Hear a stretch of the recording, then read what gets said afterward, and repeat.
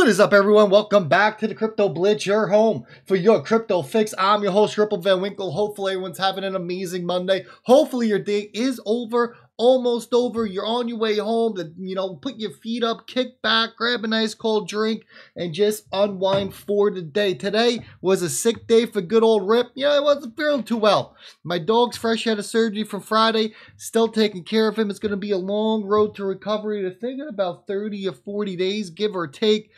It's going to be tough on him. It's going to be tough for me as well, picking him up. I got to carry him down the stairs, put him on the grass, hopefully uses the bathroom. If he doesn't, sometimes he just stands there looking at me like, hey, man, are we going to walk or not? I got to break the news to him. Be like, hey, we're not walking. You pee, you poop here. We go back up. You get back in bed. You're on bed rest until this thing is all healed. He had CCL surgery, which is ACL on the dog, on his other leg. He had one 2 years ago. It was a disaster. The other leg went out just like clockwork. So here we are, folks. Here we are. Listen, in this episode, we're talking about one thing and one thing only, and that is crypto wealth. You got that right. Crypto freaking wealth. It's coming. It is coming. But I need everyone that's listening to my voice right now, I need everyone to do one thing. I need you to repeat after me. I will not chase green candles, and I will stick to the plan. That's it. That is all you got to do. Don't chase green candles. Stick to the plan. Get the targets. Exit when the target is hit. Don't get cute. And you are going to be very, very wealthy when this whole thing is said and done in 2025. You're probably thinking, Rip, 2025 is a long time from now. No, it isn't. It's 6 months. Look how quick 2024 went. This is a bull market. We're in the bull run. The markets are going to fly, especially when we start going up in prices, which is coming soon. We're going to talk about that. We're going to talk about Gala, which we haven't talked about in quite some time. We're going to talk about a top analyst out there throwing some air quotes around that, is calling for a 360x outbreak within XRP, and it's calling for over $200 price tag on XRP. I got that for you and much, much more. So without further ado, let's jump into it. Bitcoin, $69,126. It's currently up 1.19% in the past 24 hours. Ethereum coming in at 3,808. It's currently up 0.14% in the past 24 hours. USDT and USDC both coming in at their dollar pegs, just where we want to see them. As XRP, well, you know what? It's moved up since this morning. This morning we were looking at 52 cents. We are currently looking at 0.5202. That's right. I know. Get out the piggy banks. It is time to cash this bad boy, and it is up 0.35%. We haven't seen our move just yet, folks, but it's coming. Total cryptocurrency market cap, $2,598 billion. We are about halfway there to get into our $5 trillion crypto market cap by the end of the year, according to yours truly and Brad Gallinghouse. Hey, new month, new NFTs coming out. These are the 90s cartoon NFTs. Only $165. Here's some images. Check them out. How freaking cool are these? The artwork is straight fire, folks. Look, little Beavis and Butthead going. Hey, last month, if you were a holder, June 1st, payouts came. That was Saturday. Gave back over 66,000. We are coming in to over 700,000 XRP given back. We actually went up in XRP per point last month, which most of the projects that try to do what we do fail after about 6 months, and we are 15 months into this thing. We are the largest project on the XRP ledger. Now is the time to get involved. It's not too late. Earn XRP back every month just for holding. There's nothing you need to do. It gets dropped right into your wallet. Here's the XRP chart we talked about in the first video of the day. We're not going to stay on this for too long, but this is exactly what we are looking at. Here's your buy zone. We are looking at a move this summer for XRP to finally move to the upside. That is coming. That is coming very, very quickly. Pay attention. Tether. Is the Black Swan event finally coming for Tether? Is that why Ripple is stepping in with their own stablecoin? Is that possible?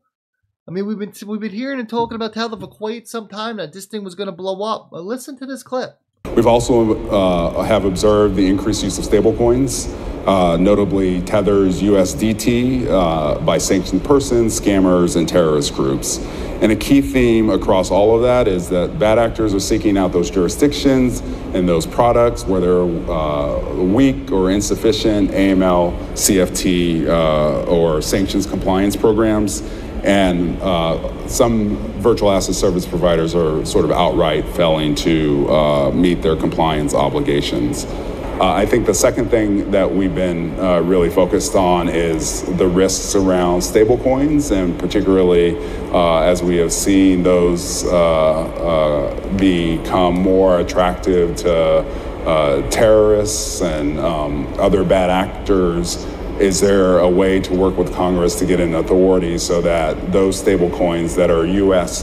backed are clearly subject to OFAC sanctions authorities? And then, I think overall, it's the work to ensure that virtual asset service providers and other entities that operate in the ecosystem know clearly that based on the activity that they are engaged in, they are required to register with FinCEN as a money services business, or really a financial institution that's subject to all of the AML, CFT obligations that FinCEN administers. And we'll pause it there. We don't need to listen to the whole thing. All we keep hearing these rumblings about Tether. Tether's in trouble. Tether's going to blow. I've been hearing this since 2017. Everyone's saying that since Tether's going to blow, it's going to take the rest of the market down with it. I don't think it's going to blow. I think Tether will be just fine. I think we will see money rotate out. I think Ripple's going to get a lot of the market share for the stable coin as well. I think Gemini will get market share, USDC. I just think we will see a slow transition away from Tether. Flood of cash from Coinbase gives crypto one of the biggest campaign war chests. Coinbase filed Ripple and A16Z, and each giving $25 million to the Political Action Committee. Fair shake as the general election approaches the May shift for crypto destiny. Says the crypto industry has so far gathered about $161 million after Coinbase became the latest company to donate $25 million to its Political Action Committee for this election. It'll be interesting to see where that money's actually going to go and what it's going to be spent on. I mean, Coinbase, Ripple, all the major players, Gemini, you name it, they are all donating because they all want to make sure that their correct political group that's going to benefit them is into play. I mean, who are they actually going to give the money to? We don't know. That's why they go through a third party, right? Wall Street, they asked Biden not to veto Congress's rejection of the SEC crypto policy. Looks like Wall Street wants crypto to stick around. You think Biden's going to listen to this one? It says lobbying groups for the U.S. banks sent President Joe Biden a letter asking him to change his mind on his threat to veto the congressional effort to overturn SAB 121. Members of Congress did as well. Yeah. I mean, Biden doesn't know what's going on. Biden didn't even make the threat. Someone made the threat for him. They're not going to do anything. Crypto isn't going anywhere. Crypto is here to stay. It is very, very obvious. Wall Street is in. We're going to see even more institutional money enter. This is just a threat. Why? Because they are running out of chances, out of opportunities to scare the general public and to allow the institutions and banks to get set up because people are starting to catch on. So what are they doing? They're trying to put one more scare tactic into you. What's that scare tactic? The president is going to tell you he's going to veto crypto. No, not happening. Gala, finally, a little Gala is going to flash a little buy signal. I'm aiming to extend gains. It says Gala's price has been consolidating within a horizontal channel between 5 cents and 3 cents. We might be seeing a breakout on Gala. It was way overdue. I bought about $5,000 worth of Gala a long time ago. This thing is ready. It needs to rip already. I mean, soon, right? We can only ask for soon. All-time high, 83 cents. Hey, listen. If this thing wants to give me a 10x and get back to 50 cents, I'm down for it. I'm not going to fight it. XRP Ledger, DeFi heats up. Remember everyone making fun of the XRP Ledger and automated market makers and DeFi? No one's using it because when it first came out, there was no use cases or really low volume going through it. Well, guess what? 10 million volume. They just surpassed. It says with 500 pairs, we also reached 25% of Uniswap V3's total pairs. Interesting. No one's talking about that, right? AMM, 10 million, XRP total value locked, 25% of Uniswaps. Huh. Yeah, let's just think about that for a second. That's big. Then we gotta, listen, don't shoot the messenger. I'm telling you right now, do not shoot the freaking messenger on this.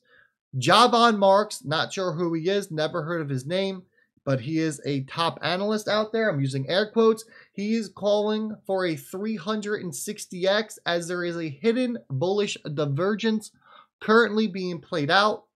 He's saying that we can target all the way up to $200 for XRP. He says if we break out as he anticipates, XRP could see gains exceeding 36,000%, pushing us into the $200 range.